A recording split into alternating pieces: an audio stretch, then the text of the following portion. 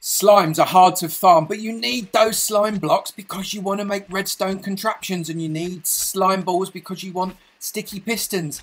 But how do you get these things? Well, I'm going to show you. Don't you go anywhere.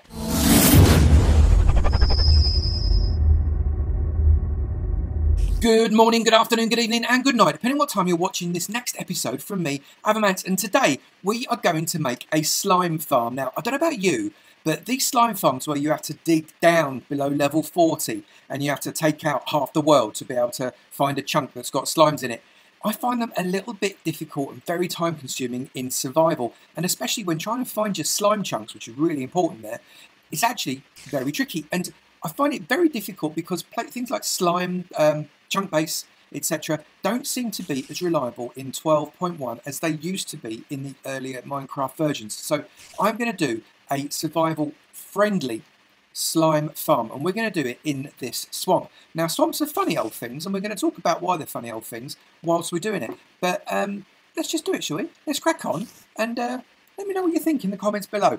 So for this build, per pod, you need 3 cactus, 1 sand, 24 hoppers, 2 chests, 24 bits of carpet, I've chosen green, 36 slabs, I've chosen stone brick, 8 fences, I've got oak.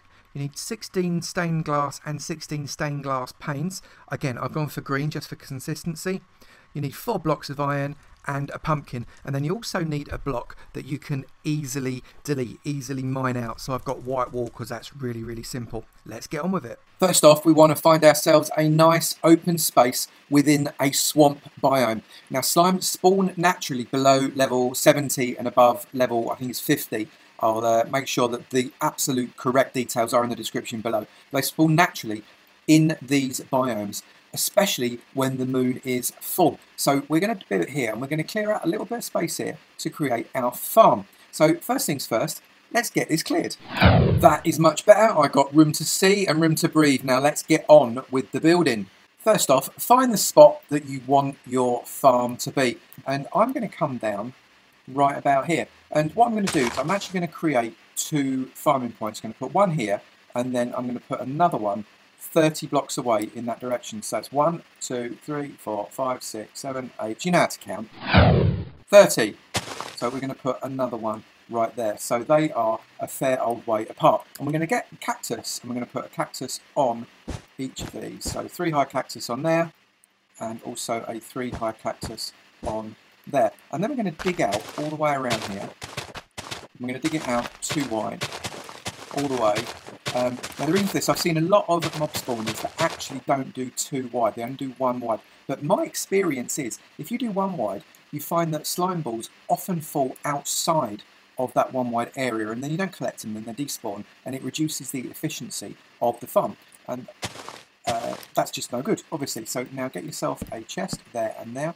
And what you're going to do is you're going to point yourself into this chest with that hopper. And then we're going to get a load of other hoppers, and we're going to make sure that they are pointed in towards that hopper in some way. And yeah, this is quite a lot of iron, I appreciate, but these are slime balls we're talking about. They are worth it. They are worth the amount of iron it is going to take to build this farm, because they are invaluable in your redstone builds. Can you imagine having a redstone build without a sticky piston? It just doesn't bear thinking about. You've got to have sticky pistons, and you've got to have slime blocks. So this is the way to do it. So let's just get this done, and then I'm going to do it on the other one as well. So 2 cactuses growing in the swamp, which in itself is a little bit weird, surrounded by 2 rows of hoppers pointing into a chest.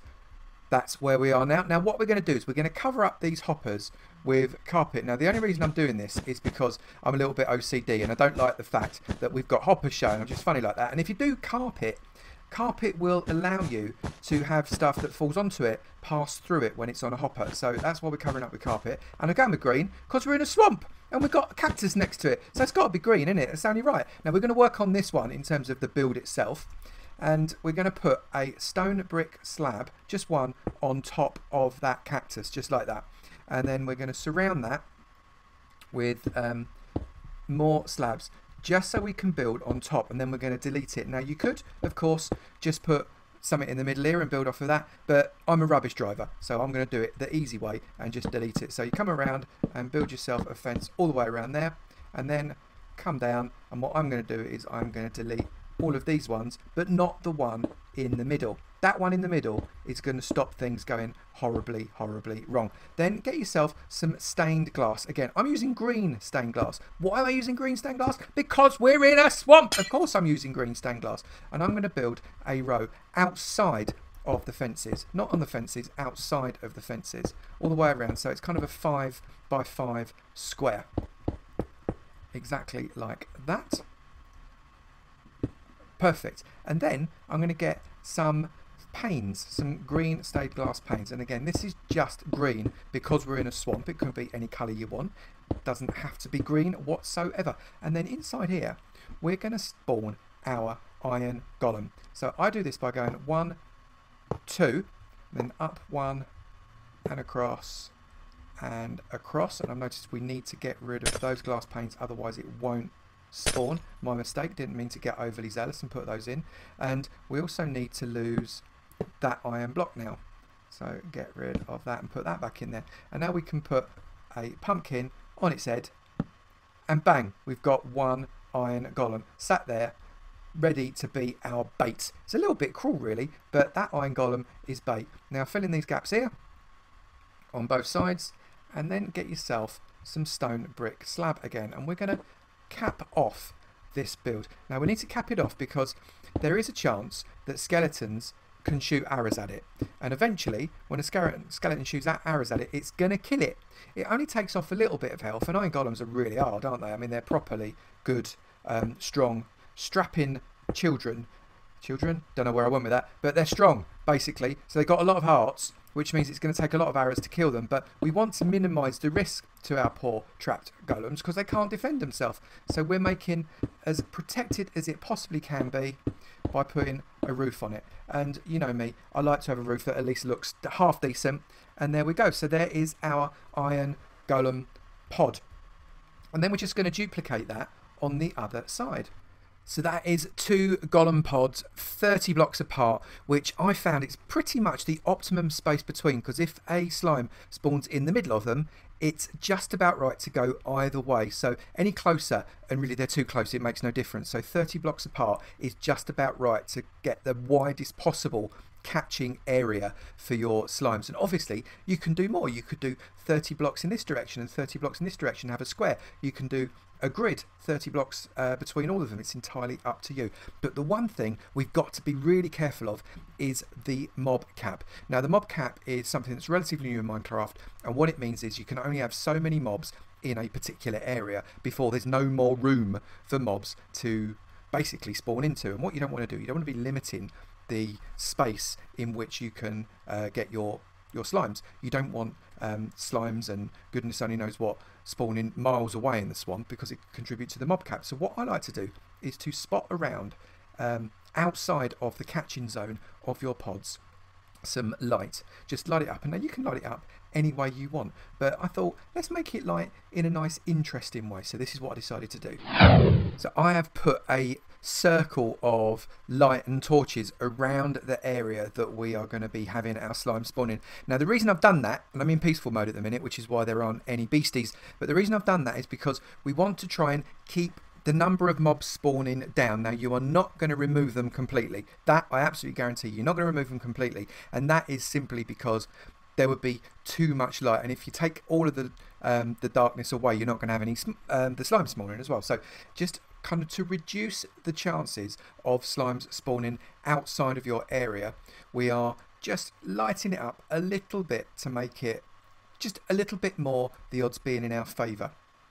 Oh look, I wasn't in peaceful mode at all. I was actually in normal mode, because what's happening here is the slimes are already having a go. Now you can notice also that we've got some skeletons having a pop at each other, which is quite unusual. Has anybody ever seen skeletons having a go at each other before? That was quite funny. Sometimes the skeletons do have a go at the golems as well, and that's okay because the golems rarely get hit, and then the skeletons rub up against the cactus as well, and you end up being able to collect. Look, this one's going to do it. Look, he's having a go.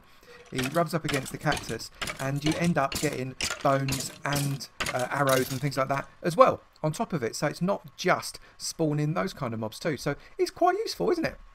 So now all we need to do is make sure we retire to between kind of 25 and 32 blocks away. The ideal distance is about 30 blocks, because that way the slimes will spawn in, but they won't randomly despawn. If you go over 32 blocks away, the slimes will despawn randomly. And if you go over 128 blocks away, the slimes will despawn immediately. So you want to be kind of around about 30 blocks to make sure that you are spawning. Okay, so let's just let these farms do a little bit of work, shall we? So we've let the farm run for 3 nights, and while we did, we created just a little hide. It's not really a house, it's more of a hide. It is 30 blocks away, because it's at the 4th corner of this 3-cornered square. Do you have a 3-cornered square? That's terrible. It's the 4th corner of the square that is made up with these 3 pods. And on the top, I've just put a little kind of viewing area so as you can see the arena from the house, should you not wish to sleep in the bed whilst you're doing it. But you could also sleep in the bed. That works absolutely fine too. But what I want to do now is have a look and see what 3 lots of nights have given us. So in here we have got, wow, that's actually far more than I was expecting. Quite surprised by that. Let's get in here. Let's go to the next one. So slightly less in this one. And this last one. Again, we've got slightly less again, but that is fine. So let's just have a look and see what we have ended up. So 3 nights has given us 93 slime balls altogether, 9 bones, 7 arrows, 6 bits of string, and 2 lots of rotten flesh. I'm quite surprised by that. I guess the zombies had a little pop at the golems as well. I've not actually seen that before, but they must have a go at them too, which is great. You can see their spiders also having a go at the golems. So it's not going to give you loads and loads of drops for mobs, but for slime, that ain't too shabby. 3 nights, we've had 93 slime balls over 3 nights. That's an average of 31 a night, and I've not had a full moon.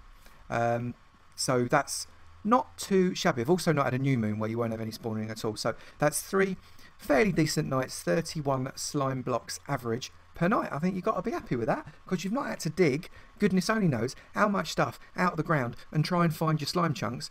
You've had to just build it in a swamp. 1 slime farm, so now you can get as many little slime balls as you want. We've averaged around about 30 per night, which isn't too bad. And of course, if you had more of these little pods all around the place, then you can end up finding that you get even more. And in the morning, you just go round to the chest and pull out your slime balls and whatever else you've gained, and within the few nights, I reckon you'll have plenty of slime balls for your contraptions. Not as big a yield as some of the digging into slime chunks slime farms that I've seen in the past and have made myself, but far easier and way more survival friendly, I think. If you have enjoyed this video, please do remember to slap that like button all over the place. It really wants to feel the click of your mouse. And also, if you haven't done it already, you're very naughty, but hit that subscribe button. It'll be great to see you in my sub club, and I look forward to seeing you in another video really soon. You take it easy now. Bye.